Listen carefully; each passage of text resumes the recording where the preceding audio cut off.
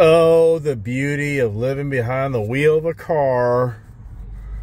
This is Dundalk, Maryland. I can only hope I can get some pretty good pictures. This is where they bring in cars. They transport cars out of this Dundalk area.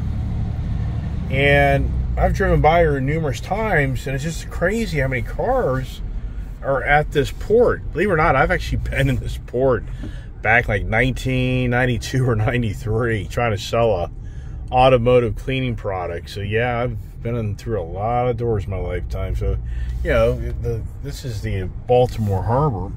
So this is where all ships come in. You can see over there. So hopefully I can get some. I'm a little higher up in this vehicle, so maybe we get some pretty good pictures. I don't know. This is the one-lane road. It just doesn't end. Construction. Pretty neat. You can see the reflection of the Bronco, the lights and all. I can see that guy's tailgate, you know. We're going to the inner harbor, through the tunnel, the Raptor. A lot of fun. It's a lot. I mean, this vehicle is just so smooth. I mean, it's just beyond believable. This thing is so smooth. I mean, I just can't have set eyes. I mean, it's borderline like driving around on my Ford Expedition. I mean, even for me, it's like, nah, it's not that radical. But I'm telling you what, it is just so damn comfortable. It's incredible. Going for the height thing, yeah, my wife would enjoy riding this thing, but she's not gonna like how she has to crawl up into the vehicle. So there's the port there. All the cars are. You really can't see much right now. Here's all the trains with the oil on them. So, how about that?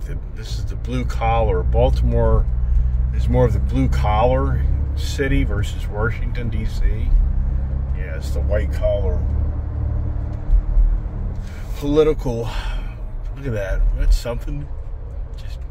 You know, people think that trains aren't around. If you kind of know what I mean by that, yeah, the fossil fuels, right? Challenges. So, and look at the terminal, the port up there, those cranes and all. You know, if you see that or not. But yeah, so here, we're coming up here on the carport, and I gotta get my fast tool out. So I'm gonna kind of watch. But look at this here. Look at that, the ocean of cars. There's an ocean of vehicles. Wow. Just incredible. Look at that. Look at all the cars. Yeah, I know. Yeah, just look at this here. I just don't know. Holding a phone and driving and looking around. Look at that. Look at all the vehicles. This is what just befuddles me. Is look at that. And over there. And there. Look at that. All the Rams. And up on top of the hill. I mean, oh my gosh. I mean, come on. What is going on? Right? I made a whole video. It was confusing times. I mean, just on one end of the hand, you're hearing that people are pulling back and buying used cars. And on the other hand, you see how there's so many cars that are new just sitting in lots. Yeah, will the truth ever prevail? I don't know. Look at this thing here. This thing is so... It's just beyond believable how smooth this vehicle is for the 37-inch tires. Wow. Just phenomenal. This guy here is riding the line. So, I mean, just, can you hear it? Yep. All right, we got through the tunnel without the water coming in on us. And, boy, I tell you what, I just don't know, you know, for anybody to watch my video, if they can really, you know, just sense how calm this vehicle is. It's just incredible. I mean, it just really is. I mean, this is definitely a vehicle. You could go across the country. I mean, you can just live out of this vehicle. I mean, for the most part. I mean, definitely I put the little water bottle holders on the sides here, so that gives me, you know, that extra water bottle holders. Otherwise, it's piddly. Yeah, it's piddly on the water bottle storage. So yeah, I mean, I'm just saying the comfort of the way it drives and rides, it's extremely comfortable. Seats are very comfortable. Seating posture, your visibility, your presence on the road.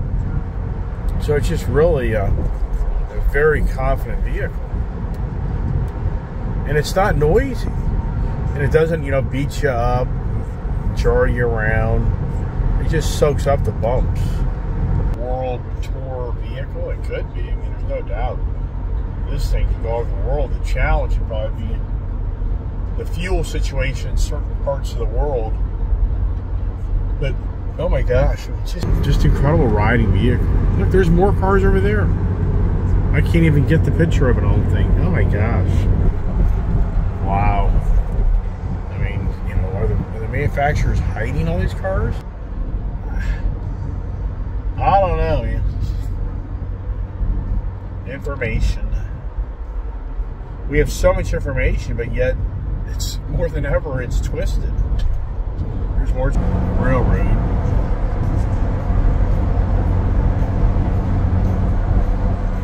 So what's interesting is the Keystone Pipeline. That's been that's the conservative base.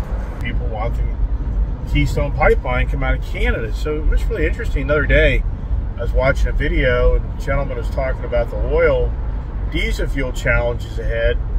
And so he was asked, you know, what about the Keystone Pipeline? Would that make any difference? And he said, not really. He said, really, the real story of the Keystone Pipeline is, instead of trains coming out of Canada with the oil, then you just have a pipeline, the oil's going through that. That's really, so what's interesting is oil's still coming out of Canada. It just comes by train.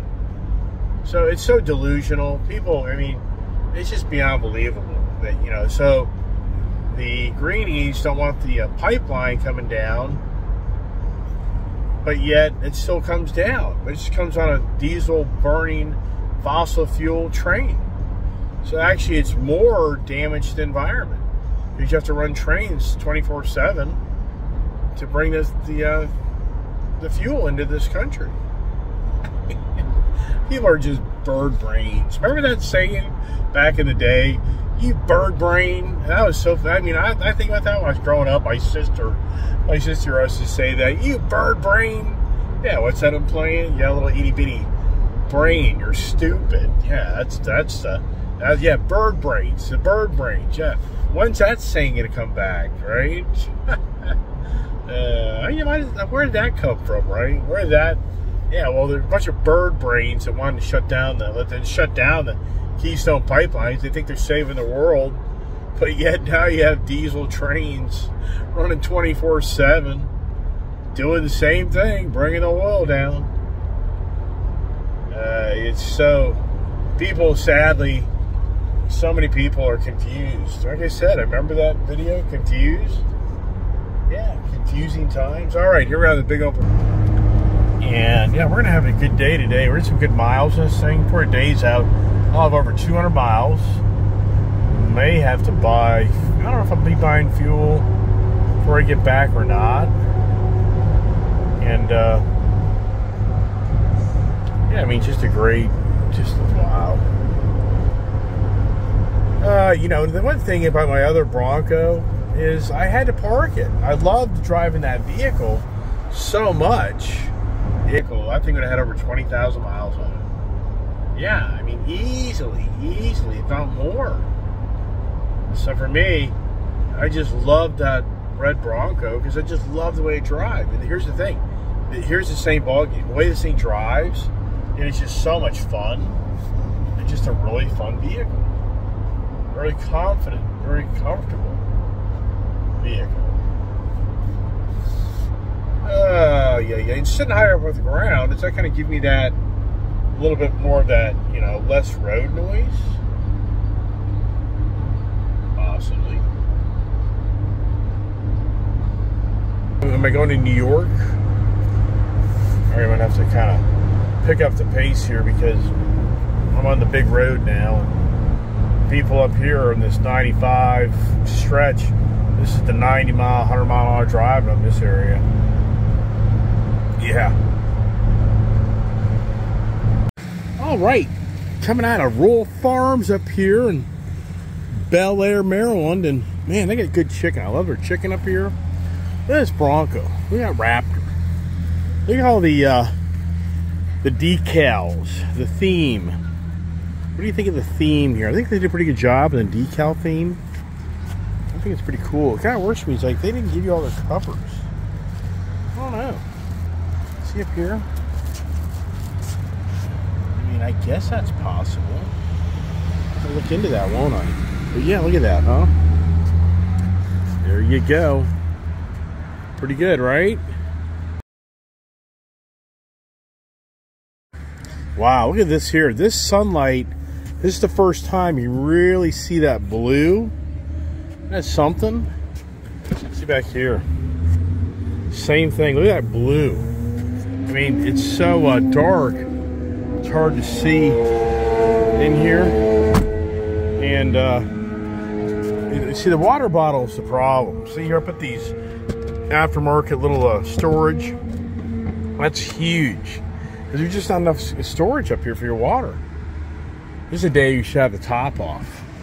But taking these tops off, that's a project. These things are not light. I mean, that takes some muscle.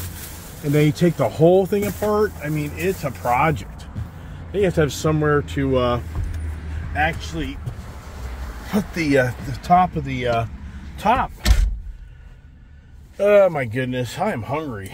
I haven't eaten in quite a while. It's already, I mean, already, I will get back into 3:30 at best already. Follow me along in the Bronco day. I mean, isn't this thing just so cool? I mean, oh my gosh. Even for me, I was like, for what and for why? Yeah, but that hot pepper red Bronco, wow, I can't say red hot chili peppers anymore. But that was just a nice vehicle. So there's the fuel prices up here. $3.70, $6 for diesel. Boy, I tell you what, I'll be amazed that in January if that doesn't say $4.72 and the diesel's in $6.99. Wow. Look at that blue.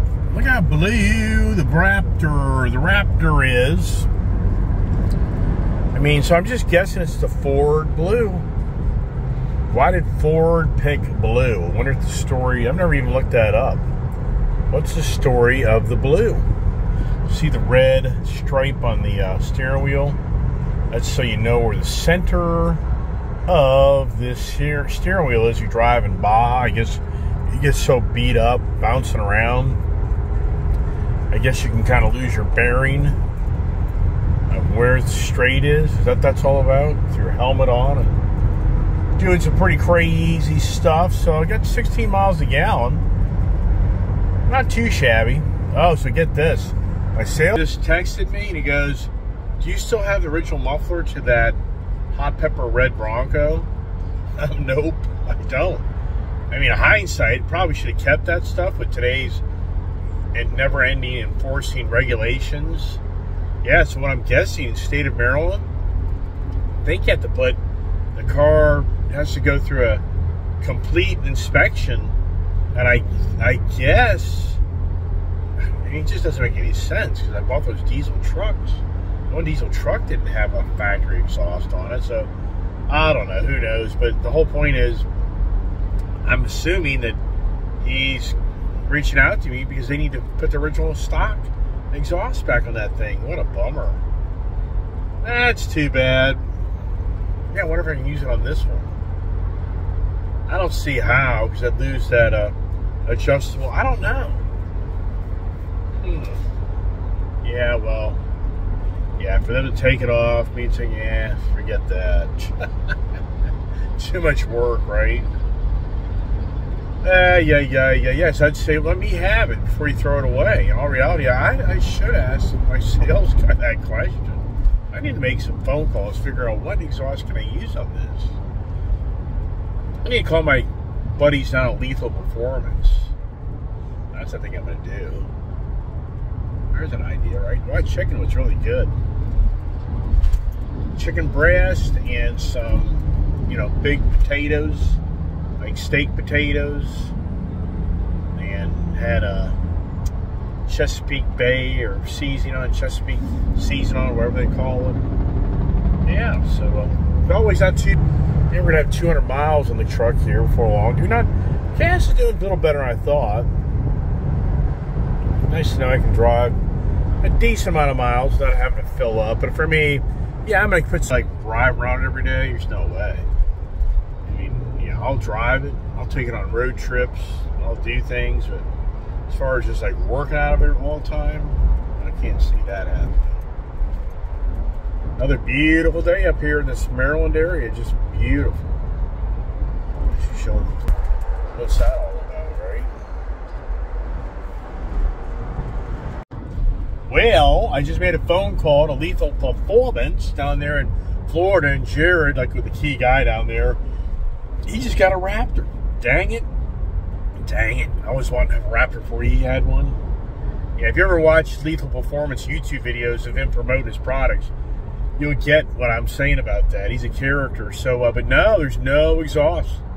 There's nothing available at this time. The guy that I talked to on the phone, JJ,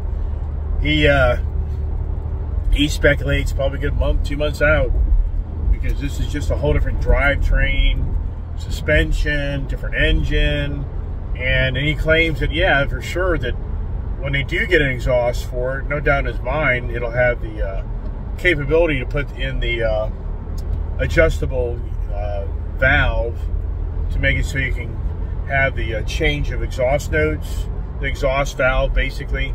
He says it'll come with an exhaust valve setup, but you just take your technology out of your existing exhaust, you put it in that new exhaust, and then you still have your capability to change the different noise level on your exhaust. That'll be really cool. But unfortunately, that's nothing going to be around anytime soon. And then any other product, same thing. There's just nothing here. The Bronco Raptor is just way too fresh into the market right now, and it's just nothing really there for you to do much more than tint your windows, buy some Ford accessories. And there's no doubt there's definitely interchangeable things. I'm not saying there's tons of other stuff. Same cab. I'm just saying when it comes to performance end, it's going to be a little lag time. I mean, I have this vehicle right now in this sport mode. You just cannot tell. I mean, it's just very, very lame. In my opinion, it's lame. Very quiet. Oh, the never-ending traffic. I just drove this part of the road. Not even, well, I drove it last night, and I'm back on the road again. Same area. I just Coons Baltimore Ford. It's right over there. You can see it from the.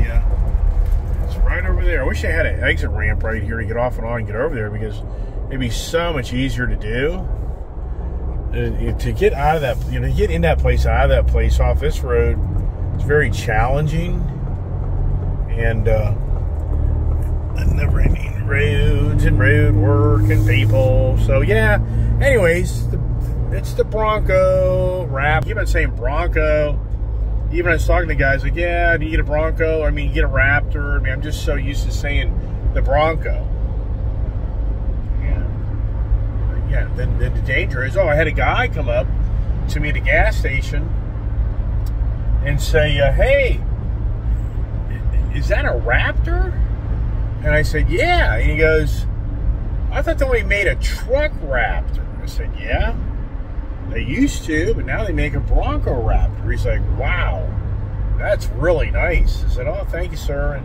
But he was on the page like, they don't make a Raptor SUV type of vehicle. So he's not even abreast to the Raptor product line. Yeah, he didn't know that there's a Ford Bronco Raptor. A lot of people. I can promise you, so many people. Oh, here's my dad. Oh, here we come back in and the sunshine's gone. Temperatures are about the same, but hey, the change is upon us. It's just beautiful weather up here, but I guess at some point the rains and the sunshine change on us, right? But yeah, what a day. What a beautiful car. Beautiful, what do you call it? A truck, an SUV, a Raptor, a Bronco. I mean, think about how many names. It's a Ford, it's a Bronco, it's a Raptor, it's a Raptor, it's an SUV, it's a four-wheel drive, it's a truck.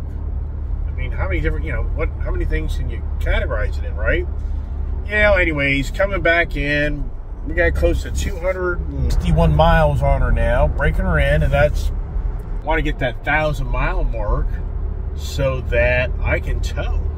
I want to be able to tow. I want to take this thing Thanksgiving to Tennessee. That's my goal. So, in all reality, if I ride around this thing for 4 or 5 days, yeah, it's 1,000 miles.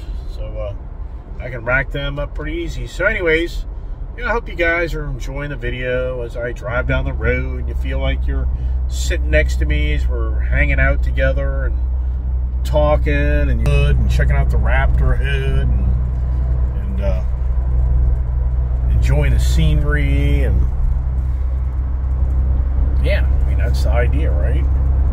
Just enjoy the scenery and see what's going on and feel like you're right here next to me, right? Yeah, but you just can't say anything. That's the difference. What a deal. A dog, right? You can say all you want. The dog just sits there and looks at you, right? Is that why we like dogs so much? Yeah, man's best friend. Yeah. Have you figured that out yet? Yeah. All right, everybody. Appreciate you watching my channel. And are there more adventures? I think there will be. Are there more stories? There will be. It's just incredible how the fall and winter and how this thing doing this. See, this thing would be a blast in a blizzard. Oh yeah, yeah, blizzard time. This thing would just be rocking and rolling. Yeah, I've done that in my FJ Cruiser.